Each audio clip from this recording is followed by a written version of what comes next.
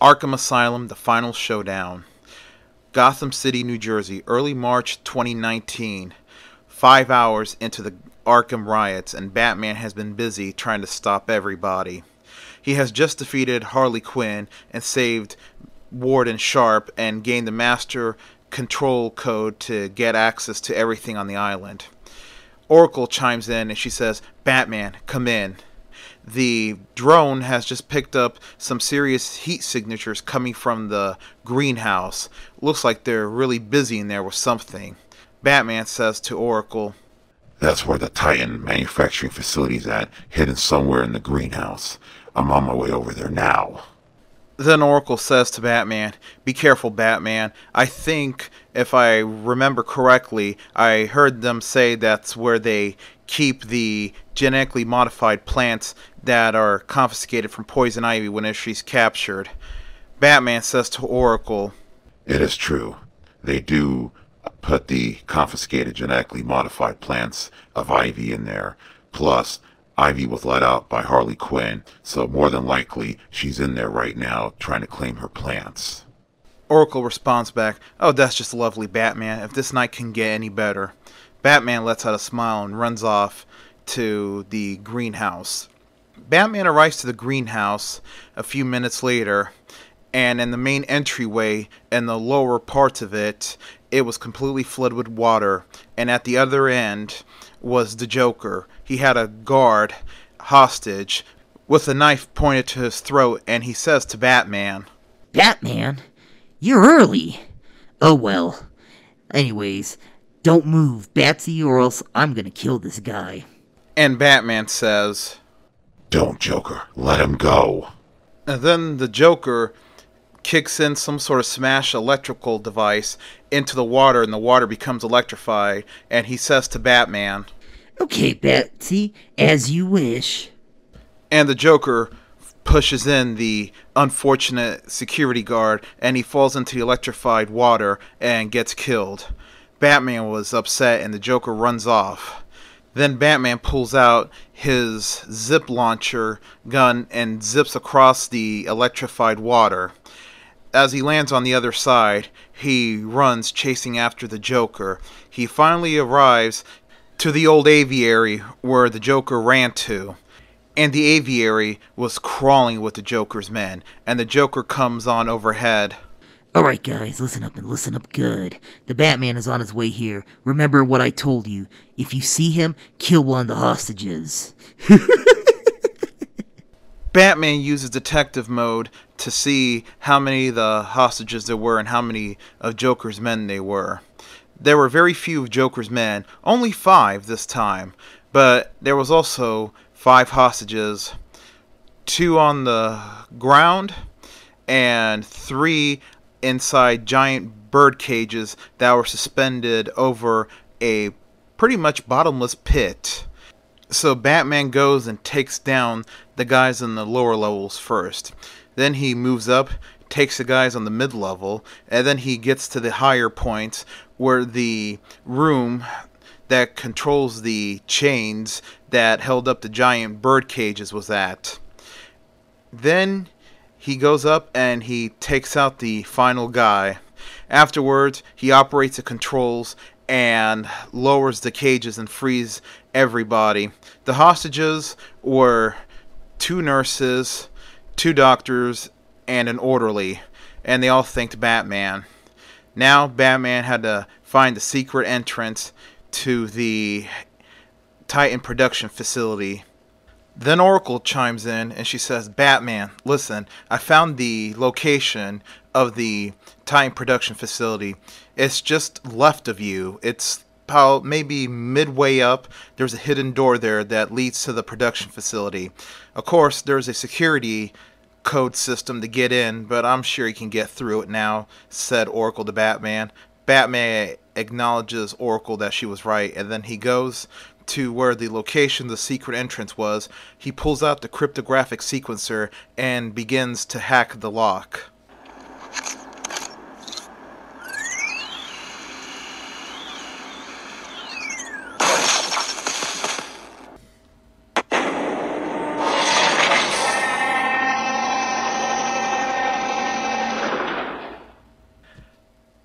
Batman runs through the catwalk to the other side.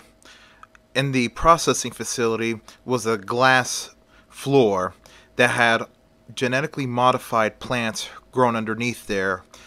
Batman then figured out they were using genetically modified plants to make the Titan, namely Poison Ivy's genetically modified plants. Very smart of Dr. Young, said Batman in his mind. Then he saw the Joker and his men there loading the barrels full of Titan on dollies and hauling them away. The Joker turns around and says, "Well, Batsy, I didn't expect to find you here so soon. Oh well. Anyways," he says, "I have something here that'll keep you busy." Suddenly, the Joker pulls out a gun and he shoots his two henchmen with darts. Suddenly, Joker's two henchmen said to the Joker, "Hey boss, what's the big idea?" Suddenly, they saw themselves as they began to transform, as you could hear the bones crunching and the flesh making noise. They were getting bigger, muscular, until they turned into Titan monsters. And now they were completely mindless, and the Joker was gone, and they turned their attention to Batman, and the monsters let out a roar.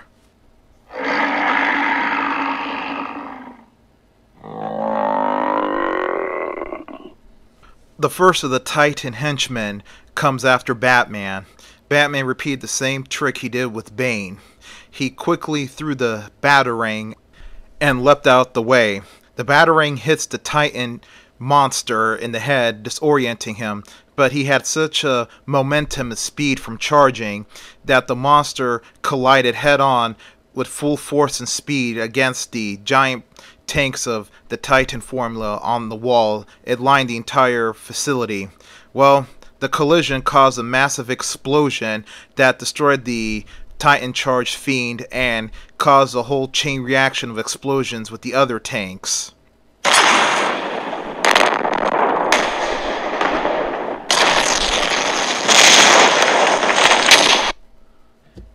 Batman quickly runs to the entrance where he came in at, and the catwalk bridge retracted. Now there was a giant chasm, a fall into nothingness separating Batman from the other side, and an explosion that was getting big. And a very frightened and angry Titan monster that was coming at him full speed. Batman quickly pulls out his line launcher, shoots it, and zips across the chasm. Batman makes it safely to the other side as the second Titan monster, running after him and also trying to escape, leapt but missed and fell to its death. Batman decides to run where Poison Ivy was hiding at within the greenhouse, the place where they stored all the genetically modified plants, including the ones that Dr. Young made for the Titan formula. As he went into the chamber, Poison Ivy says to Batman, "Welcome, Batman. It's been a long time since we seen each other." Then Batman asks Poison Ivy, Alright, Ivy, how do I stop the Titan formula, or neutralize it at least? You know, because Dr. Young used a genetically modified plant from your strain of genetically modified plants to make the Titan-producing plants. Poison Ivy says, "Yes, Batman, I am aware, and I heard it through the grapevine that Dr. Young paid for it with her life." And Ivy lets out a big smile when she said that. And she says to Batman, "Well, Batman, the root of the special plant is within the sewer system, namely the area where they keep Killer Croc imprisoned at." Batman, his mind said, "Oh, great." And then Batman just turns around and leaves Ivy, and Ivy says, "Oh, what's wrong, Batman? No goodbye? Not even a little kiss from me?" Then Batman turns around, walking backwards, and says to Poison Ivy, Lie to me, Poison Ivy, and I will kill every last plant in this greenhouse. Then Batman turns back around. As he walks out, he grabs one of the flowers from a vine and yanks it out violently, causing Poison Ivy to get angry, screaming "Murderer!" at him. As Batman was about to exit the greenhouse, suddenly there was a violent earthquake. Batman knew this was not an ordinary earthquake. Suddenly, giant plant vines come ripping out throughout the walls of the greenhouse, and they also begin popping up and growing all over the island. They were massive and giant. Batman exits out of the greenhouse and he sees the giant plants all over the island. They were towering taller than the buildings in the island, and he saw two giant, what looked like seed pods, but these were not ordinary seed pods. Batman says in his mind, "Oh no, those are those spore plants that she made last year that killed a lot of people in Gotham City, and they're growing on this island like crazy. Just great, just what I need," said Batman in his mind. Then Oracle chimes in and she says, "Batman, what's going on? The drone feed and the surveillance satellite show there's giant plants growing all over the island." Batman briefly relays to her what was going on with Poison Ivy and her getting her hands on the genetically modified plants. He also explains to Oracle how he has to go into Killer Croc's lair to find the root of the plant to get the sample to create the antidote against the Titan formula. Batman eventually makes his way down to the sewers, especially the part where Killer Croc was imprisoned at. As he was getting close to the area, he sees a scarecrow, and the scarecrow had a giant sack with him, and he sees Batman, and he says to Batman, "Don't come any closer, Batman, or else I'm going to drop this sack into the water, and you don't want this in the water. Once it's in the city's water, it's going to cause everyone to kill each other with fear."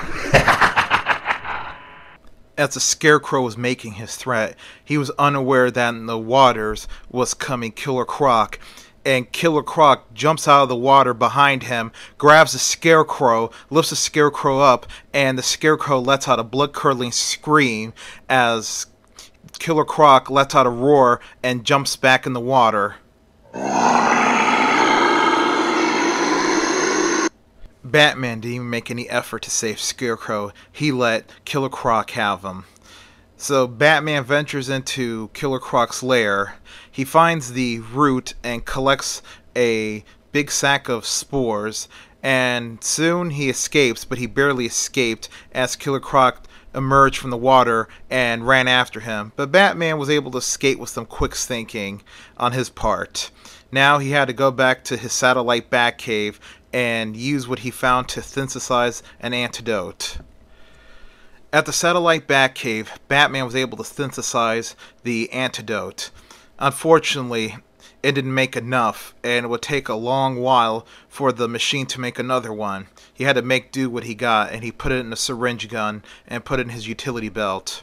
And then he goes over to a workbench, grabs a few parts, and breaks out his grapple gun, and he modifies the grapple gun with 3 grapple hooks and a more powerful motor that could launch the grapple hook and rope farther and can pull it with a lot more strength than the standard motor did.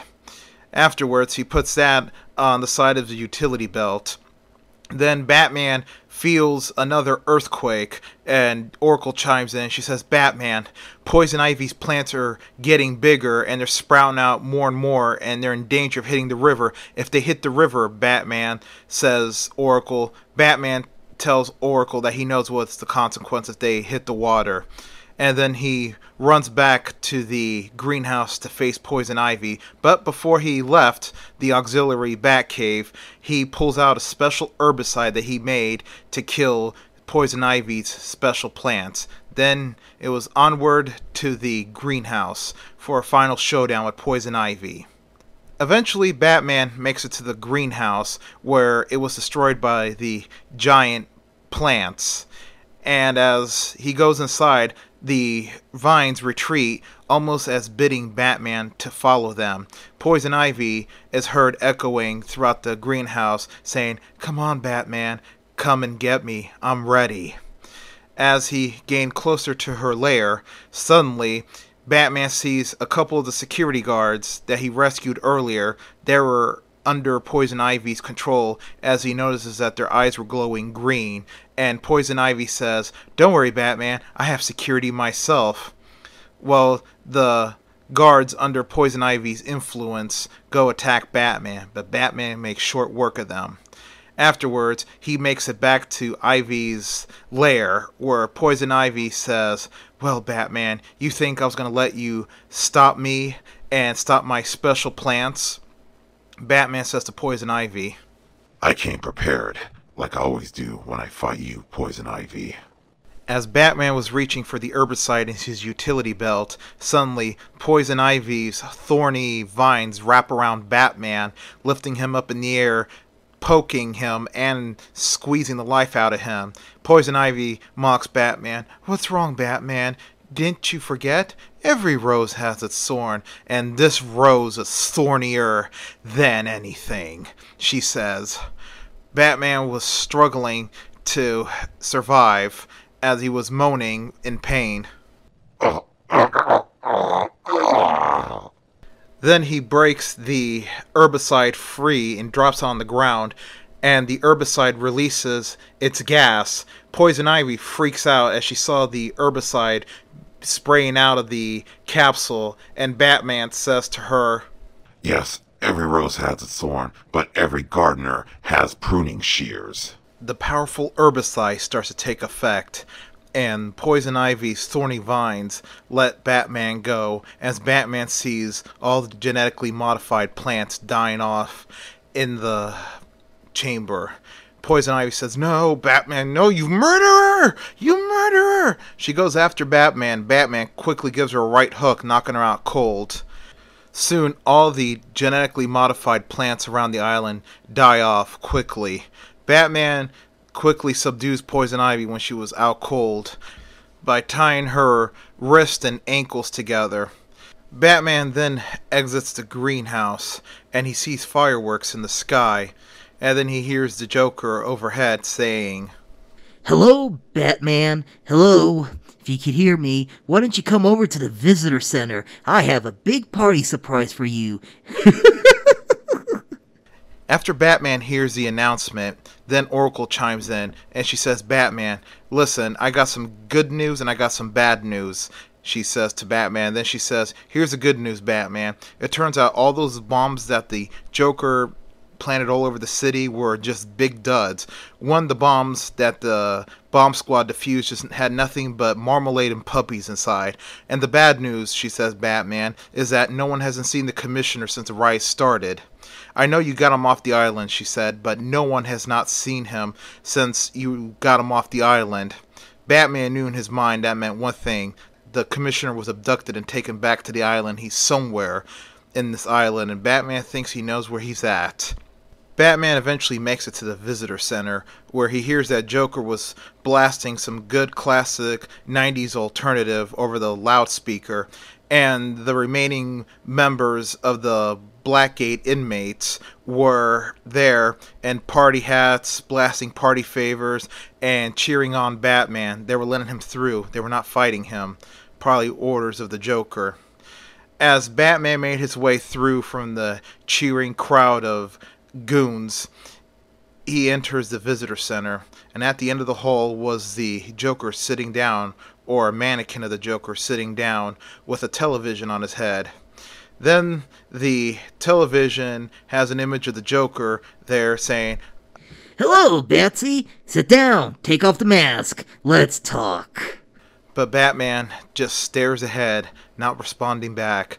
Then the mannequin uncrosses his leg. It was not a mannequin, it was really the Joker with an old CRT TV on top of his head. He pulls off the TV and laughs at the Batman, revealing to Batman that he was here the whole time. And then he puts the TV down on the chair and runs off. Batman looks as the TV screen suddenly displayed a giant red countdown clock. Batman ran, and then there was a small explosion. Well, Batman had moved far enough from the blast. The blast took down the windows and a couple of the walls. Batman ran through the hole in the wall and saw where the Joker was hiding out at. He had mannequins and everything stacked up high in a chair there on the top like a throne. And a couple of his goons come attacking Batman, but Batman makes short work of them. And indeed, Batman's hunch was right. The commissioner was there, chained, and the Joker was taunting Batman, saying, "Ah, dear Batman. It's hard to find good people you could trust nowadays. Well, that's why I got the commissioner here. I had him for about several hours now, and I was waiting for you to arrive, dear friend, so you can witness the commissioner become infused with my new Titan formula." Then the Joker pulls out a dart gun and shoots the commissioner with a dart filled with the Titan formula, and it injects into the commissioner. Batman quickly runs towards the commissioner, takes out his syringe gun with the antidote, and quickly injects it into the commissioner's jugular, completely subduing the effect, and the commissioner was saved. And the Batman quickly undid the chain around the commissioner's neck, freeing him. And he turns to the Joker and says, "It ends tonight, Joker. No more games. No more laughs. I'm going to take you down once and for all." The Joker then taunts Batman how he used the only formula to save the commissioner, and then he turns the dart gun on himself and shoots himself and injects the Titan formula into himself. Then the Batman and the commissioner watch in horror as the Joker mutates into a giant monster of a man. Meanwhile, over in the island, a news helicopter flies overhead just above the visitor center where Jack Ryder was reporting on what was going on. He said on the rooftop of the visitor center was what looks like an arena there with electric fencing and other stuff. And suddenly, the monstrous Joker climbs through the roof, holding the Batman like a rag doll, and then throws Batman onto the arena. Now, Batman was on the makeshift arena, and the remaining members of the Blackgate gang that joined the Joker ran out to fight Batman with pipes, bats, anything they had with them they could find laying around. Of course, Batman made short work of them, and then the Joker was taunting him, and Batman quickly pulls out his Ultra Claw, the modified grapple gun that he made in the auxiliary Batcave, and he shoots the tri-clawed ropes at the giant monstrous Joker's flesh and hits the reel button. As it began reeling, Batman also, with his augmented strength from his Batsuit, then gives a tug, and the giant mutated Titan Joker falls onto the arena, but because of his mass and weight, he falls through the floorboards of the roof and then falls onto some power conduits and gets a nasty shock.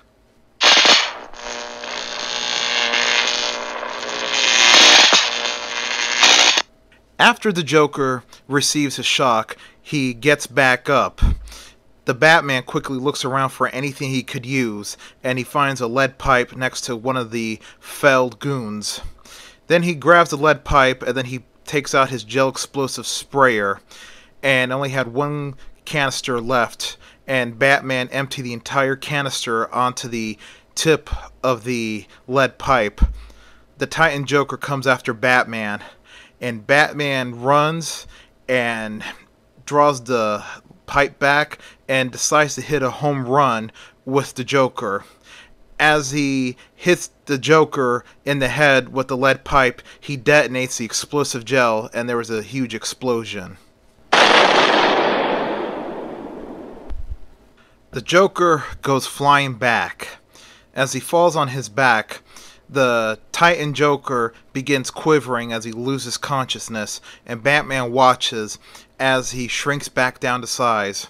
The effects of the Titan formula wore off. He was back to normal. Then Batman makes his way back down as the police and SWAT team take control of the island. It was a long, hard night. It was 3 o'clock in the morning, and he was tired. He goes up to the commissioner, and the commissioner says to him, "Sorry about your car, Batman. I can give you a ride back to the mainland." Batman says, "No, Jim. I'll be fine. I have one on the way." Then the commissioner says to Batman, "Go home and rest, my friend. You've earned it for tonight." Then after the commissioner said those words, he hears over the police radio, "Attention all available units. Attention all available units. Bank robbery in progress at Wells Fargo on Parr and New Haven Avenue. Repeat. Bank robbery in progress at Wells Fargo on Parr and New Haven Avenue. Suspect identified as Two-Face. Repeat. Suspect identified as Two-Face. Then the Batman says to the Commissioner, When I get Two-Face, then I will declare this night over. Take care, old friend. The Commissioner hears a low-flying jet coming in and also slowing down. It was obviously the Batjet. Soon the Batjet flies overhead and Batman grabs his grapple gun and grapples to it and it pulls him up. He gets on board, takes it off autopilot, and flies towards Gotham City. As he flies across the river, nearby the docks is a canister of the Titan formula floating in the water. Suddenly, a giant hand and arm come out of the water. It was Bane. He survived getting hit by the Batmobile, and now he grabs on to the Titan formula.